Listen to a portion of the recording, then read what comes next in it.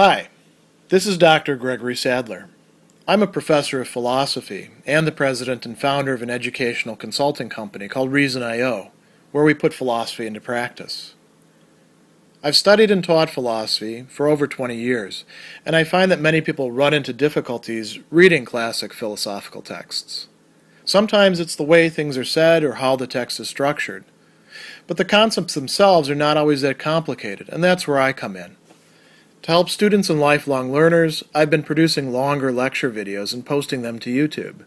Many viewers say they find them useful. What you're currently watching is part of a new series of shorter videos, each of them focused on one core concept from an important philosophical text. I hope you find it useful as well.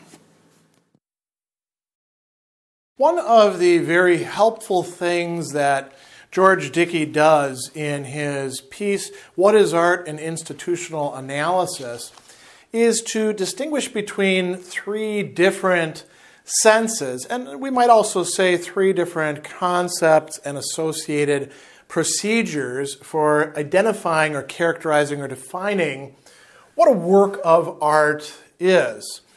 And he tells us that there's at least three distinct senses of work of art. So he's not saying that this necessarily precludes additional senses, but we do want to recognize that there are at least three, and these are distinct from each other so that we don't confuse them.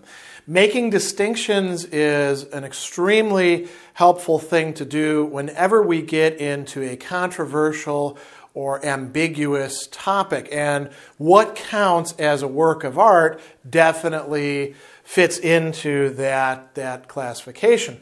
So, what are the three different senses? He summarizes them as a primary or classificatory sense, and that's mostly what he's focused on in this essay, on clarifying that and distinguishing the theory by which he makes sense out of this and provides a working definition, how that differs from earlier attempts to define art in terms of, say, mimesis or imitation or representation on the one hand, and expression of emotion or experience or whatever else it's going to be on the other hand. He's going to appeal to what he calls an institutional conception of art.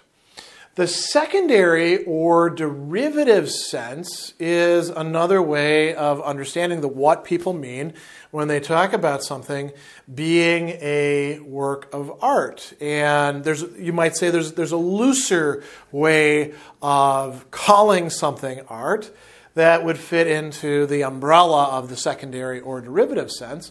And then finally, we have what he calls the evaluative sense. And this is something worth dwelling on. There's a lot of times, not just in art, but in terms of all sorts of other things. I've seen it recently in terms of talking about who counts as a philosopher. There's a lot of cases where people mix up the primary sense of a term with an evaluative sense of the term. So when they say, so-and-so isn't a philosopher, and you say, well, I don't understand why you say that. I mean, they're writing things that are acknowledged as philosophy. They're using the language of philosophers. They're carrying out analysis that looks similar to what other people call philosophy. Why are you saying they're not a philosopher? And they say, well, because they endorse conclusions I don't like, or they begin from starting points that I don't like. And then you can say, you don't mean that they're not a philosopher. You mean they're not a good philosopher. They're not what you want to call a philosopher because you're using philosopher in an evaluative sense rather than in a classificatory sense. So this is very important when we come to works of art. Just to take an example that's very closely connected, think about music. When somebody says, that's not music, what they mean there is not that somebody isn't actually making music. They're making something that the person wants to say doesn't count as good music, right? So we can talk about the classificatory sense, and then we can talk about the evaluative sense. Let's look first at what he characterizes as the evaluative sense. He doesn't say an awful lot about it here, but it is definitely worth looking at for just a moment. He says that the evaluative sense is used when the object it is predicated of is deemed to be of substantial, actual value.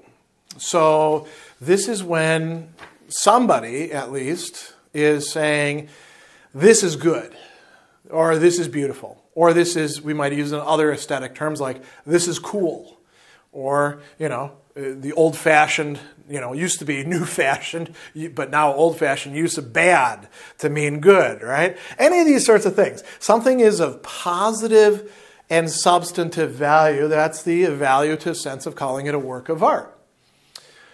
Now, notice what he says about that. That could be a natural object. We could say that the Grand Canyon is a work of art, depending on how we feel about it. But what's needed in order for that to take place is some sort of reference or a ratification by what Dickie is calling the art world, if the evaluative sense is going to stick, so to speak, right? Anybody can say something is good in some sense, but whether others accept that evaluation, that's something different. Let's talk now about the derivative sense. He brings this up in terms of what he calls driftwood cases, right? Where somebody takes a piece of driftwood and says, oh, wow, this is really beautiful. This is a work of art. And then somebody else comes along and says, no, it isn't. You just pulled that out of the ocean. That's just randomly, ground up and eroded wood that you happen to like. And they say, well, it looks like that thing in the museum over there that other people are willing to call art. So that is a good example of something that is secondary or derivative. And what Dickie has to say about that is that in these sorts of examples, he says, it seems natural to say of the piece of driftwood that it's a work of art. Why?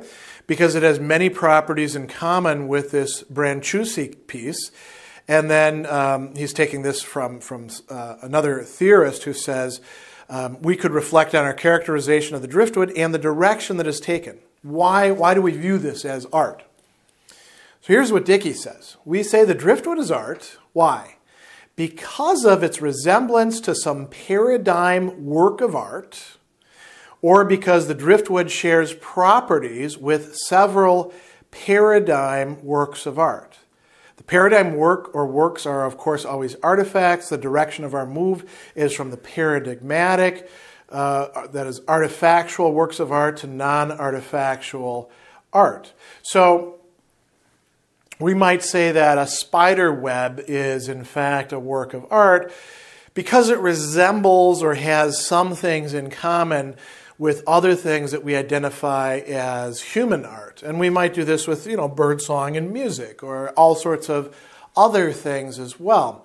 But this is calling something a work of art, again, in a derivative sense. It's not quite the same thing. What about the primary or classificatory sense? So he talks about ways in which people have tried to make sense of this in the past by pointing to some characteristic, like involving imitation or representation, or involving expression of emotion. And he says those were actually mistakes. What we want to do is think instead about the institutional nature of art. And he takes Danto's conception of art world, which then he provides a great analysis of here, which we don't need to go into. Suffice it to say, the art world is a set of people, institutions, machinery, all sorts of things coming together that help to perpetuate works of art and to identify them as such. So he says, having described the art world, I can provide a definition of the work of art. So this is a classificatory definition.